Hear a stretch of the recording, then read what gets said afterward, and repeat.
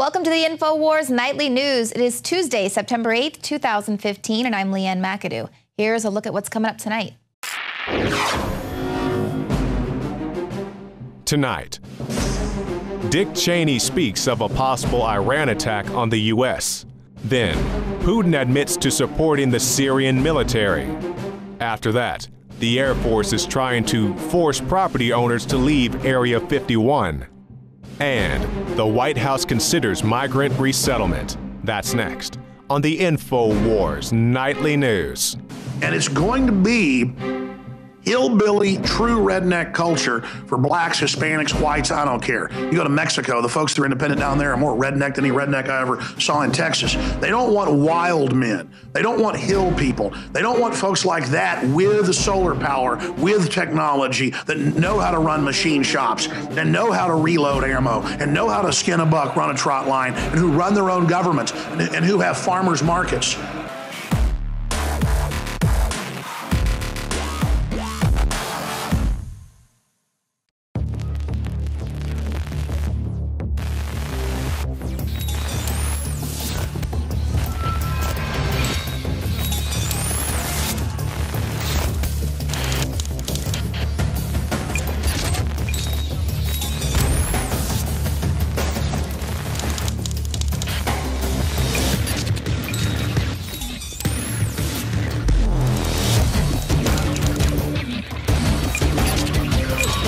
I began to get into iodine a few years ago because it was helping me and my family so much get healthy and detoxify. I believe our research is conclusive. This is the best iodine out there. And I know this for a fact. Nobody else has got iodine based on these pure crystals, ladies and gentlemen. For a limited time, experience the ancient power of Survival Shield X2. I believe our research is conclusive. This is the best iodine out there. Take advantage of this at InfoWarsLife.com.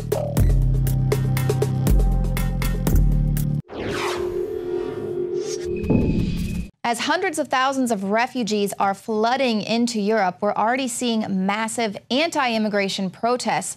Now, this latest demonstration in Germany saw thousands of protesters expressing anger over the fact that there is this influx of refugees. Now, one protester told RT, we don't see the refugees as bad. We blame politicians for flooding Germany with large number of mainly young Muslim males. The government is taking irresponsible risks since no one can predict how they will behave in the future. And another activist said, they allow people without papers, without anything, by the thousands to come into this country. They could be murderers, could be criminals, and it should be forbidden. So obviously, a lot of people are really upset with the response being to this influx of refugees. Just basically, the gates are wide open. Now, refugees seeking asylum in Germany have to pass through Hungary, and this has caused a very tense situation in the region. Hungary has, of course, been lambasted by other European politicians for refusing to accept their fair share of migrants. Now, Hungary's prime minister has repeatedly insisted that his country has a right to protect its Christian traditions by not allowing Muslims to settle in the country. Now, we've already seen what has happened when large numbers of people settle in a country and refuse to assimilate. We've seen French girls being beaten up for wearing bikinis. As well, we've seen Subway in certain parts where they have a large Muslim community now are not even selling pork and things like that in their food, in their sandwiches. So it definitely has an effect on the culture there. And the Prime Minister of Hungary is saying, what about these other nations, that also have a Christian foundation? Now there's a new video showing how some of these refugees are treating people there in Hungary. It's a video showing marauding migrants running down the platform of a railway track in Hungary. They're throwing rocks and shouting expletives. And this video is just one of a number of videos seeming to prove what these protesters in Berlin are saying, that it's mostly men who are coming, contrary to what the media is portraying as families and children fleeing a crisis. There are very few families or children in a lot of these clips. In another video, you're going to see Muslim refugees in Budapest chanting Allah Akbar and FU. Another bystander is saying that they attacked an old lady and that they're throwing feces at bystanders. And then we have another clip of Muslims on a train in France It shows a man screaming out slogans before all the passengers chant Allah Akbar in unison.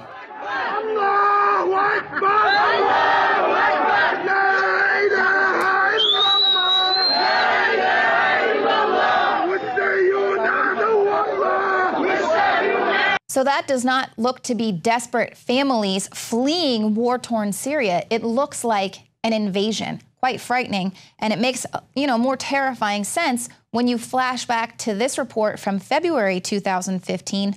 ISIS threatens to send 500,000 migrants to Europe as a psychological weapon, in chilling echo of Gaddafi's prophecy that the Mediterranean will become a sea of chaos.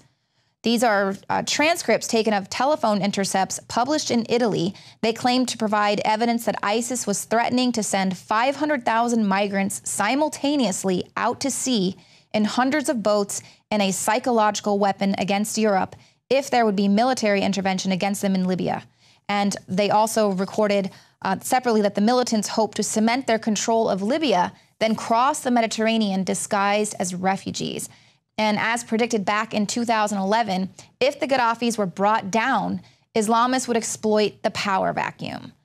And so if you were like me this morning, I woke up and I was like, where did this come from, this influx of migrants and refugees? It seems like just last week, all of a sudden, there are millions of people flooding the country. And when you look at a story like this, it seems to make perfect sense. The orders were given, the people saw it was time to go, and now we're seeing the repercussions of that. But this is exactly why Saudi Arabia and other of those states claim that they're not taking any refugees, because they don't want to also accidentally let in some terrorists by, who are disguising themselves as refugees. Meanwhile, the White House, of course, is considering refugee resettlement.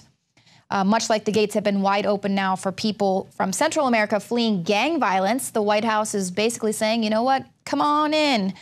The borders can be open to some potential terrorists as well, possibly disguised as refugees. Now, obviously, these are not all bad people, but even a true Syrian refugee told the New York Times, he said the Pakistanis and others were discarding their IDs in an effort to fake Syrian citizenship and get preferential treatment. This was a 28-year-old who said, I am Syrian, a real Syrian. Here we have Pakistanis, Afghans, Iraqis, and they all throw away their papers and claim to be Syrian. Everyone is a Syrian now. It is a big problem. And that was exactly something that we reported happening at the border. A lot of Border Patrol agents were saying that no one was coming in with any identification. All they were saying was permiso, and that they were fleeing gang violence in El Salvador and all of that, but without any real proof. So who knows who's coming in? And it's funny because the president never even really spoke out about that border crisis either. He was too busy playing golf. Now he's been really busy taking selfies and eating salmon with Bear Grylls in Alaska.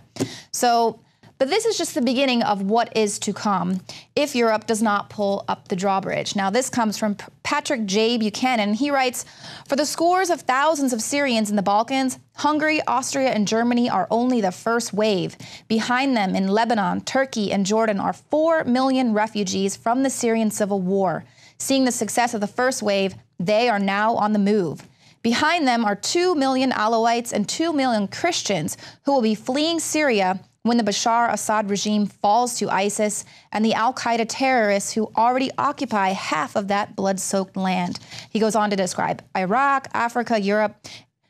Europe is going to run out of altruism before it runs out of refugees. And, as the New York Times reported Monday, there is no end in sight to the coming third world and Islamic migrations to Europe. No end in sight. So we're really only seeing the first wave there. And basically, liberalism is the ideology of Western suicide. That's how he concludes. Now, Paul Joseph Watson reports that many of these so-called refugees are actually economic migrants who are fleeing their conditions in search for a higher standard of living. They're not fleeing from ISIS or other persecution. And he says that this migrant crisis is about pushing multiculturalism in the West. European citizens have spent the last 2 years voting to reject the failed policies of multiculturalism and mass immigration. So isn't it an amazing coincidence how left-wing parties in Europe who will benefit from votes from future naturalized migrants and their children have been so welcoming of them. Being completely dependent on government, those naturalized citizens will then vote for even bigger government. Big corporations also love mass immigration. It means a fresh supply of cheap labor that will drive down everyone else's wages. So who else benefits? Economic migrants who are abusing the crisis by claiming to be Syrian refugees when they're clearly not. As the Sydney Morning Herald reports, 90% of those arriving in Serbia from Macedonia say they're Syrian, but have no documents to prove it. 90%. They're finding discarded ID cards belonging to Pakistanis and Bangladeshis. These people aren't fleeing war. They're not running from ISIS. They're trampling on the backs of legitimate Syrian refugees in an effort to try and suck off Europe's giant welfare state. And then you have the Syrians themselves. Isn't it an amazing coincidence how many of these war refugees have no interest whatsoever in remaining in peaceful European countries that refuse to shower them with cash? And many of the refugees don't even look like refugees at all. They're mainly working age men, well-fed, not emaciated, not hungry. They're not wearing rags. Many of them are even carrying the latest iPhone. And I don't begrudge people seeking a better lifestyle, but can we please stop pretending that all these individuals are fleeing from war? What makes someone a refugee is that they're fleeing from danger, not fleeing to a higher standard of living. What on earth has Pakistanis flooding into Sweden to get on benefits got to do with actual Syrians escaping ISIS persecution? And how is that in any way comparable to Jews fleeing Nazi Germany, as some sectors of the media have framed it? But isn't it commendable that rich Gulf Arab states located right next to Syria are really pulling their weight in helping Europe deal with the burden? Here's a list of how many refugees Saudi Arabia, Bahrain, Qatar, Kuwait, United Arab Emirates and Oman have taken in. Nada, zilch, zero, sweet, F.A.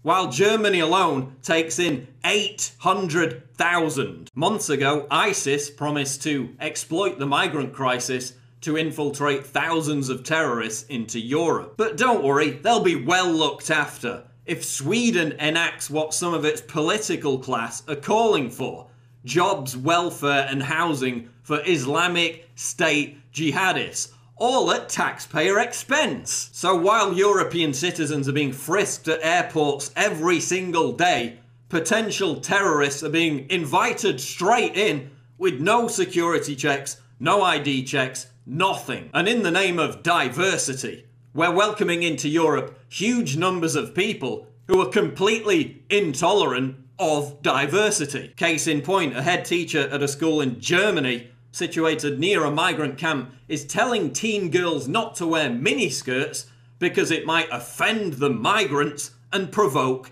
attacks. Many of these people are illiterate. They have no concept whatsoever of Western liberal democracy. They have no concept of freedom. They have no concept of treating women as first-class citizens. And there's no plan in place by European governments to integrate them into this way of life. As Peter Hitchens writes, mass immigration means we adapt to them when they should be adapting to us. And what was the cause of this crisis in the first place? And I've said this so many times that it seems almost cliched at this point, but the media still never mentions it. They act as if this crisis just emerged out of nowhere. It began after NATO governments armed and funded jihadist rebels in Libya and Syria, many of whom went on to join ISIS. If you keep destabilizing secular governments in the Middle East and trying to replace them with jihadists, the wave of legitimate migrants trying to escape that turmoil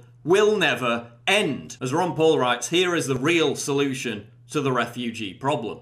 Stop meddling in the affairs of other countries. Embrace the prosperity that comes with a peaceful foreign policy, not the poverty